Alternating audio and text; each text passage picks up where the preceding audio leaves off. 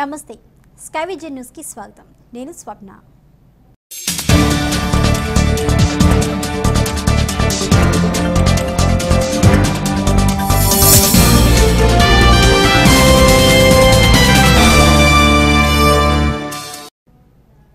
తాళ్లరేవు మండలం కోరంగి గ్రామం సీతారామపురంలో తెలుగుదేశం పార్టీ ఎన్నికల ప్రచారాన్ని ఎంపీపీ టేకుముడి అనంతలక్ష్మి లక్ష్మణరావు జెడ్పీటీసీ రామలక్ష్మిలు ప్రారంభించారు. తాళ్లరేవు మండలం కోరంగి గ్రామంలో జరిగిన తెలుగుదేశం పార్టీ ప్రచారంలో భాగంగా ఇంటింటికి వెళ్లి తెలుగుదేశం పార్టీ అభ్యర్థులను గెలిపించాలని కోరారు. అధిక సంఖ్యలో మహిళలు పాల్గొన్నారు.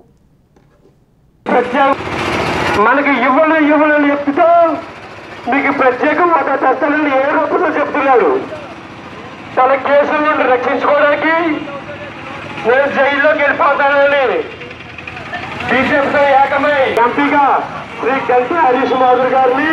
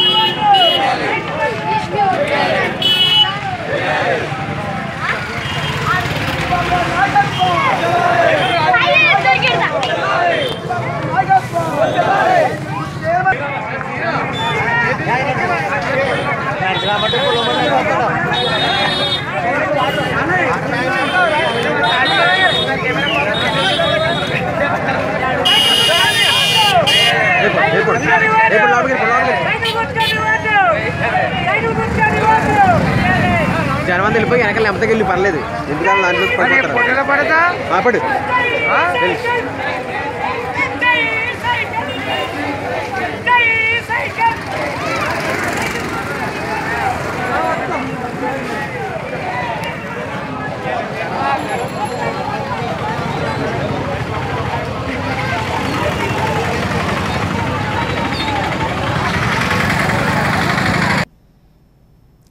తాళ్లరేవు మండలం జార్జిపేట పి మలవరం గ్రామంలో జనసేన ఎన్నికల ప్రచారం జరిగింది. ఈ కార్యక్రమాన్ని జనసేన పార్టీ అభ్యర్థి పితాని బాలకృష్ణ ప్రారంభించారు. తాళ్లరేవు మండలంలో జరిగిన జనసేన పార్టీ ఎన్నికల ప్రచారంలో ప్రతి ఇంటికి వెళ్లి జనసేన పార్టీని గెలిపించాలని కోరారు. ఈ కార్యక్రమంలో స్థానిక నాయకులు గుడాల నాని, అత్తిలి బాబురావు, మల్లడి భైరవమూర్తి, కొమ్మోజు సత్యనారాయణ, వీళ్ల వీర, పితాని సత్యబాబు తదితరులు పాల్గొన్నారు.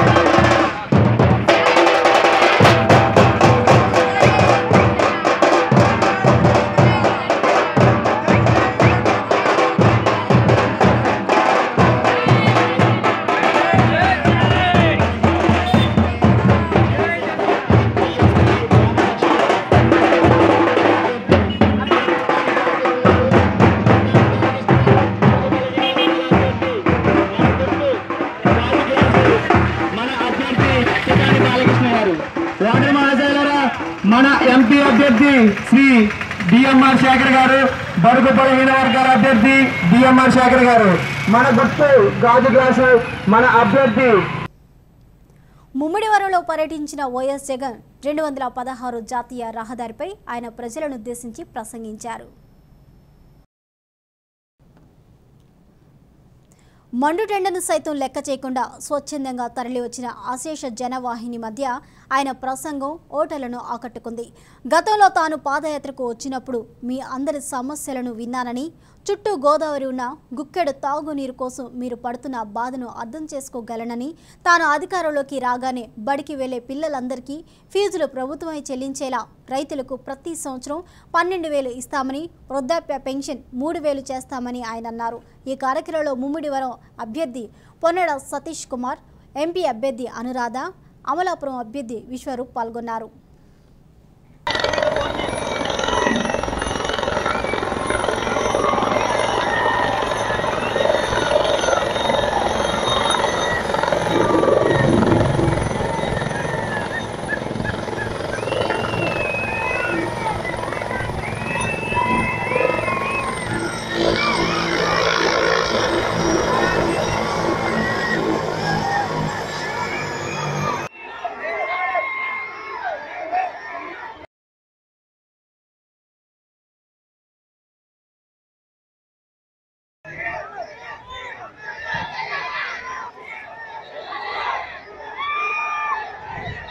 అంటే 22 కేసులు పెట్టాడు జగన్ అనే వ్యక్తి మీద.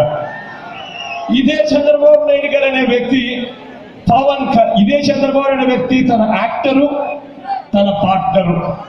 మరి ఈ సంవత్సరం నుంచి తాను చంద్రబాబు నాయుడుకు వ్యతిరేకంగా పోరాటాలు చేస్తున్నాడు అని చెప్పుకుంటున్న ఈ యాక్టర్ మీద, ఈ పార్ట్నర్ మీద ఎన్ని కేసులు పెట్టాడో తెలుసా? అక్షరాల 0. అంటే వీళ్ళ డ్రామాలు ఏ స్థాయిలో ఉన్నాయో ఒక్కసారి గమనించి మనం మిమ్మల్ని అందరినీ కూడా కొడతా ఉన్నాం.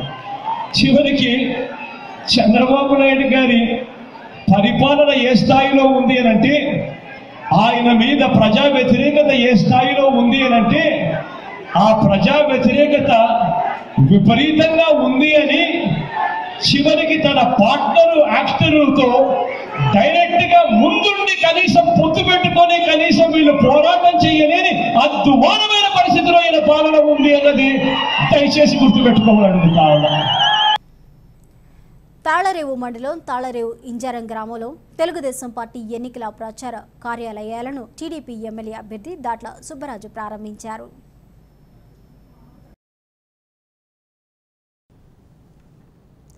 తాళరేవు మండలంలో జరిగిన పార్టీ ప్రచార కార్యాలయాలను టీడీపీ అభ్యర్థి దాట్ల సుబ్బరాజు ప్రారంభించి మాట్లాడారు.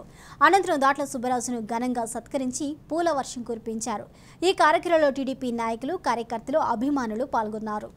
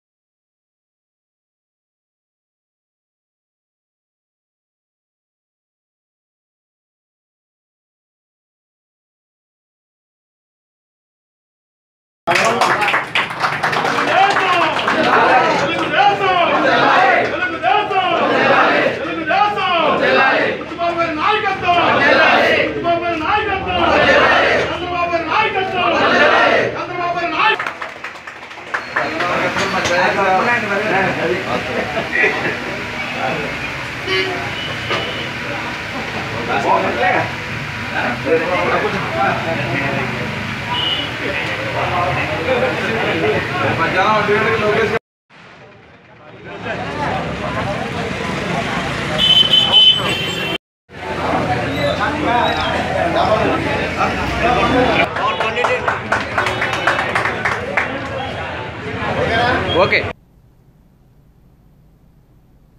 వ్యానం ప్రభుత్వ సామాన్య ఆసుపత్రి కుటుంబ సంక్షేమ విభాగం వద్ద ఫ్యాన్లు పనిచేయక గర్భిణీ స్త్రీలు తీవ్ర అస్వస్థతకు గురైన వైనం బుధవారం చోటు చేసుకుంది. ఉదయం నుంచి గర్భిణీలు అధిక సంఖ్యలో వైద్య పరీక్షలకు రావడంతో ఒక్కసారిగా ఆక్సిజన్ అందక ఇబ్బందులు పడ్డారు. స్కై విజన్ కెమెరా సంధించడంతో సిబ్బంది మేల్కొని అధికారుల దృష్టికి తీసుకువెళ్లగా వెంటనే స్పందించి ఆగిన గాలి పంక స్థానంలో నూతన పంకాను అమర్చడంతో గర్భిణీలు ఊపిరి పీల్చుకున్నారు.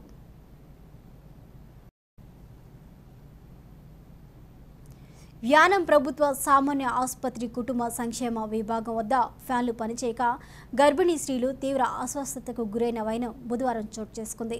ఉదయం నుంచి గర్భిణీలు అధిక సంఖ్యలో వైద్య పరీక్షలకు రావడంతో ఒక్కసారిగా ఆక్సిజన్ అందక ఇబ్బందులు పడ్డారు. స్కై విజన్ కెమెరా సంధించడంతో సిబ్బంది మేల్కొని అధికారుల దృష్టికి తీసుకువెళ్లగా వెంటనే స్పందించి ఆగిన గాలి పంక స్థానంలో నూతన పంకాను అమర్చడంతో గర్భిణీలు ఊపిరి పీల్చుకున్నారు.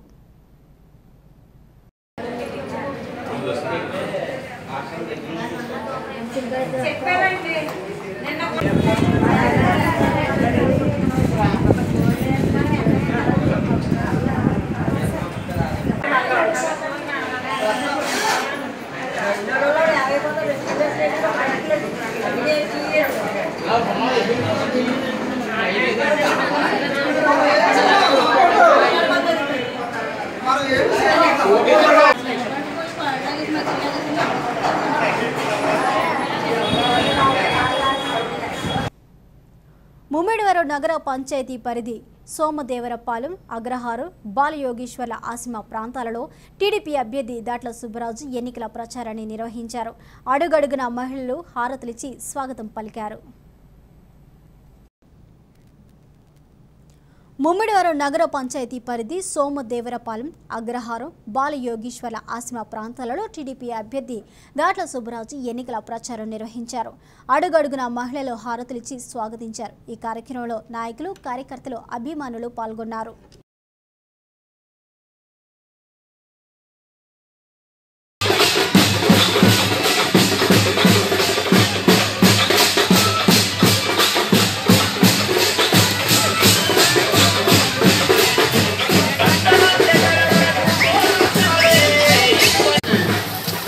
పార్టీ తరఫున నారా చంద్రబాబు నాయుడు తరఫున హృదయపూర్వక నమస్కారాలు తెలియజేసుకుంటున్నాం. 200 రూపాయల పెన్షన్ 2000 రూపాయలు చేసి అది కూడా సరిపోదు అని తనంతటి తానే 3000 రూపాయలు చేసి మనకు అందిస్తున్న గరుడు మన అన్న చంద్రన్న. రాష్ట్రంలో ప్రతి ఆడపడుచుకి 10,000 రూపాయలు చొప్పున 2 విడతలు పసుపు కుంకుమ ఇచ్చి ఇది నిరంతరాయంగా జరిపిస్తానని చెప్పిన నేత మన చంద్రన్న. భారతదేశంలో ఏ రాష్ట్రం సాహసించలేదు, ఏ ముఖ్యమంత్రి కూడా కలలో కూడా ఊహించలేదు. ఒక వెనకబడ్డ రాష్ట్రాలని అందరూ అనుకుంటుంటే భారతదేశం గర్వపడేలా సంక్షేమ పథకాల అభివృద్ధి చేస్తున్న నేత మన చంద్రన్న.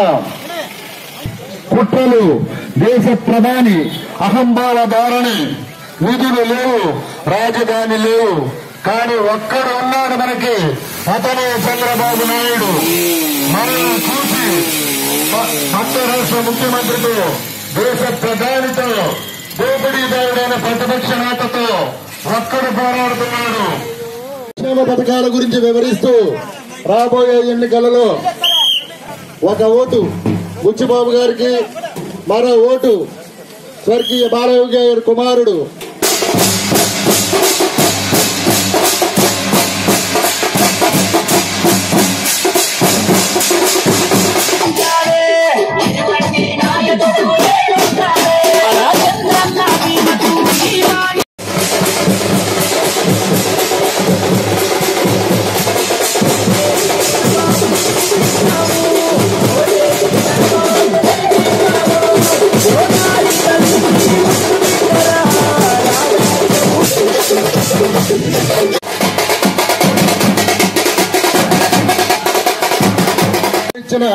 ముఖ్యమంత్రి మన చంద్రబాబు నాయుడు. ఇవి ఇప్పటి వరకు నా బులెటిన్ అప్డేట్స్. మరిన్ని అప్డేట్స్ కోసం చూస్తూనే ఉండండి స్కై విజన్ న్యూస్.